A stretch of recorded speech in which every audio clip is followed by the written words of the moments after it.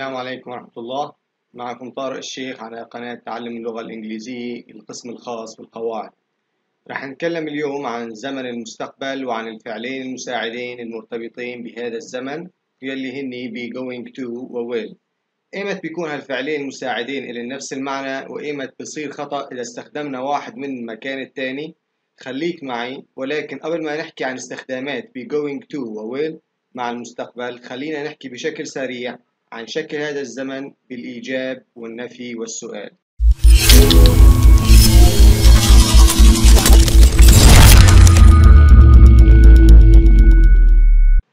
شكل be going to. Be going to is followed by the simple form of the verb. مثال: Hurry up, we are going to be late. أسرع، سوف نتأخر. She is going to come tomorrow. سوف تأتي غدا. مثل ما شفنا بعد be going to اجي الفعل بشكله البسيط، يعني إضافات. بالنفي مثلا She isn't going to come tomorrow. هي لن تأتي غدا. I am not going to be late. ما في أي تغيير طرأ على شكل الفعل، ضل بشكله البسيط. ونفس الشيء بحالة السؤال، ما في أي تغيير بيطرأ على الفعل، بس غير إنه مثل ما تعلمنا بنبدل بين مكاني الفعل المساعد والفاعل، يعني نبدل بين helping verb والsubject. مثال: Is he going to be late؟ هل سيتأخر؟ فمثل ما شفنا is going to حطينا ال is أول شيء، وبعدين حطينا الفاعل وكملنا الجملة مثل ما هي. Are they going to come tomorrow؟ هل سيأتون غدا؟ أما بالنسبة إلى شكل will فرح نمر عليه كمان بسرعة. بالإيجاب مع كل الضمائر I, you, he, she, it, they, we بنضيف له بس will وبعدين الفعل ومكمل الجملة. فمثلا نقول I will come tomorrow, you will come tomorrow, they will come tomorrow. نفس الشيء. بالنفي كمان مع كل الضمائر بس بنضيف للفعل المساعد will بنضيف له not ومكمل الجملة. فبنقول مثلا I will not come tomorrow, you will not come tomorrow. ومع عندنا ندمج will مع not فبصير won't. بالسؤال كمان نفس الشيء، بنحط will بأول الجملة بعدين بنحط السبجكت وبنكمل. فنقول will you come tomorrow, will they come tomorrow, will we come tomorrow. يعني أمور بسيطة تعلمناها من زمن الحاضر البسيط. نعم بلشنا كيف نعمل بالنفي وبالسؤال. فمثلا الجواب مثلا على will you come tomorrow، فبالجواب قول مثلا yes you will أو I will أو he will. وبالنفي فبنقول مثلا no I won't, no you won't, no he won't. هلا خلينا ننتقل على المفيد عن استخدامات be going to و will. عن بدنا نخمن أو نتنبأ عن المستقبل ففينا نستخدم إما be going to أو will. لكن السؤال بيطرح نفسه، إمتى نستخدم be going to وإمتى نستخدم will. خلينا ناخذ مثلا على المثال She is going to succeed because she works hard. سوف تنجح لأنها عملت بجد. والجملة الثانية She will succeed because she works hard. فالجملتين عطوا نفس المعنى، يعني فينا نستخدم بكلا الجملتين إما be going to وإما will. ليه؟ لأن هون في يعني تنبؤ عن المستقبل، يعني for prediction.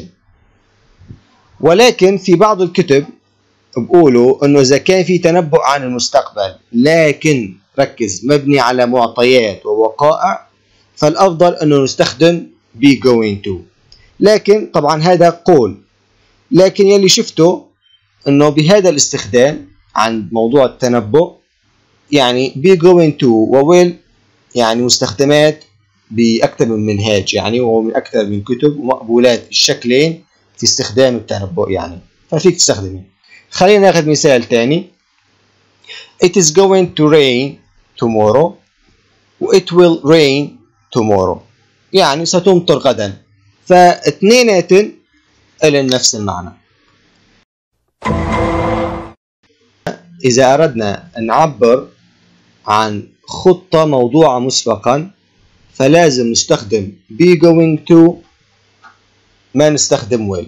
يعني be going to not will. We use be going to not will to express a prior plan. يعني مثل ما حكينا نستخدمه be going to عن نعبر عن خطة موضوعة مسبقا. فمثال I bought some wood because I'm going to build a bookcase for my apartment. يعني اشتريت بعض الخشب لأنني أريد أن أبني خزانة كتب لشقتي. فبالمثال الأول هو يخطط أول شيء ليبني خزانة كتب، بعدين اشترى الخشب، فالخطة والنية موجودة قبل عملية الشراء. أتوقع يعني إنه الفكرة صارت واضحة. خلينا ناخذ مثال تاني. I am going to call Sarah later this evening. Do you want to talk with her? سأتصل بسارة لاحقا هذا المساء، أتريد أن تتكلم معها؟ فهو لسه ما اتصل بسارة، ولكن عم بيعطيك خبر إنه هذا المساء أنا راح أتصل بسارة. فإذا أنت تريد تحكي معها، خلينا ناخذ مثال النوب. She is going to visit her friend Martha at noon to take some notes for exam. ستزور صديقتها مارثا عند الظهيرة لتأخذ بعض الملاحظات من أجل الامتحان. فكمان هون هي لسه ما زارت مارثا، ولكن مثلا الصبح عم تخطط انه بعد الظهر راح تروح عند مارثا لتاخذ بعض الملاحظات.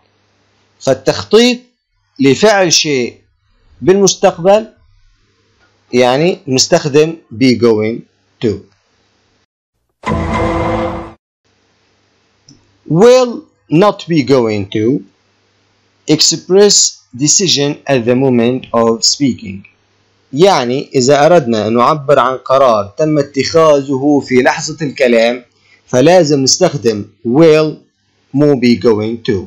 خلينا ناخذ مثال. This chair is too heavy for you to carry alone. I'll help you. هذا الكرسي ثقيل جدا لتحمله وحدك، سأساعدك. فبمثال الأول عرض عليه المساعدة ليشيل الكرسي معه، ما كان ضمن خطة مسبقة، لأني لا كانت قرار آني، يعني في لحظة الحدث اتخذ القرار أنه يساعده، يعني بهي اللحظة أنه قرر يساعده، ما في خطة مسبقة. خلينا ناخذ مثال تاني.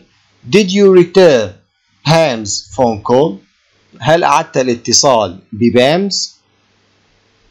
فالجواب قال له No I forget. لا نسيت. Thanks for reminding me. شكرا لتذكيري. I'll call her right away. سأقوم بالاتصال بها مباشرة. فهو يعني حتى نسيان الاتصال، وما هو كان حاطط خطة مثلا أو كاتب على دفتر إنه راح يتصل فيها، لا كان نسيان، فعن ذكرته شكره وقال هلا راح اتصل فيها أنا مباشرة يعني.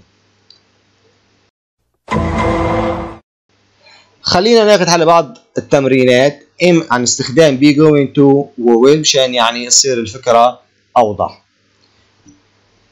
A. Jack is in town for a few days. Jack في البلدة لبضعة أيام. B. Really?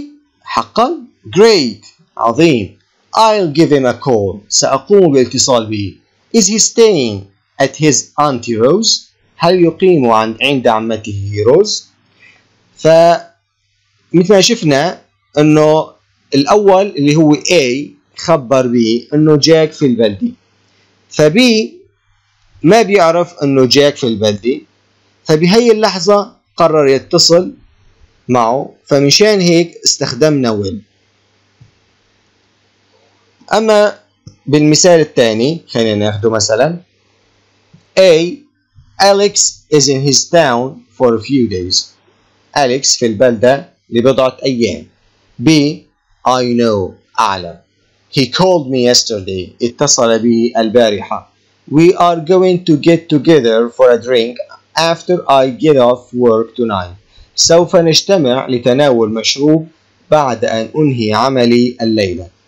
فبالمثال الثاني عند A خبر B أنه أليكس في البلدة، فطلع بيعرف لأن أليكس اتصل فيه امبارح ورتبوا لقاء ليلتقوا بعد ما يخلص شغل.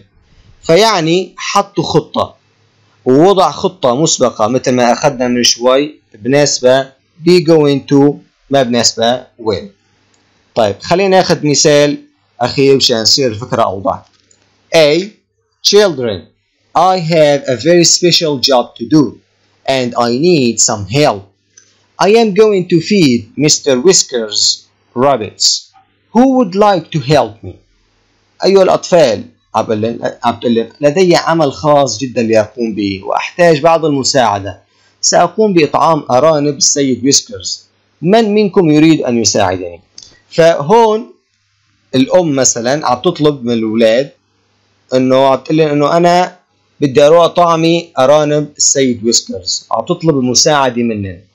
فاستخدمنا هون be going to ما استخدمنا will. ليه؟ لأن الأم من قبل حيطة وعندها علم إنه هي بدها تروح تطعمي الأرانب، فحيطة خطة مسبقة وبدها تطلب من أولادها إنه يساعدوها. فشوفوا الأولاد هي طلبت منهم هلا ولكن هي حيطة خطة مسبقة لنفسها إنه بدها تطعمي الأرانب تبع السيد ويسكرز. فعند حكت هلا مع الأولاد وطرحت إنه منو منكم بده يساعدني، فجاوبوها مثلا قال me I will أنا سوف أساعد. الولد الثاني قال لا I will too أنا سوف أساعد أيضا.